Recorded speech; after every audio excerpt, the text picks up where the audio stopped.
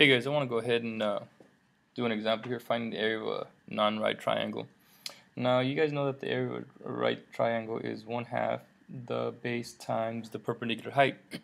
Unfortunately, this guy is not a right triangle. Okay, so the way we do that, we have to use the sine. So the formula, if you will, is 1/2 AB times sine of theta, the angle theta. So what you want to do is you want to pick two sides, okay, and you're going to use the sine of the angle that's between, okay.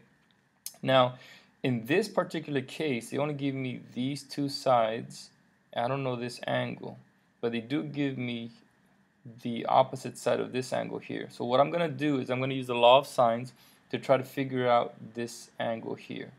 Okay, well, I have this side here. I can figure out this angle here. I'll call that x, okay, using the law of sines. So the law of sines says we have sine of x degrees over 13 is equal to the sine of the other angle over 18. From here I can go ahead and cross multiply. I'm going to get sine of x is equal to 13 sine of 108 divided by 18. I just did that. Okay, I didn't cross multiply the 18 because I want to isolate this sine of x here. So 13 sine of 108, okay, divided by 18, that's going to give me 0.6868.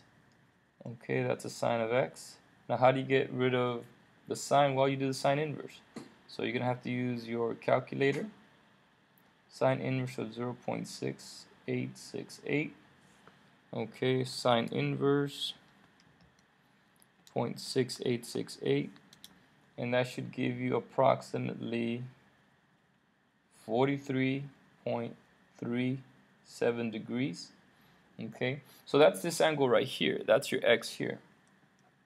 Okay, 43.37 degrees. Well, now that I have these two angles, I can go ahead and figure out this third one.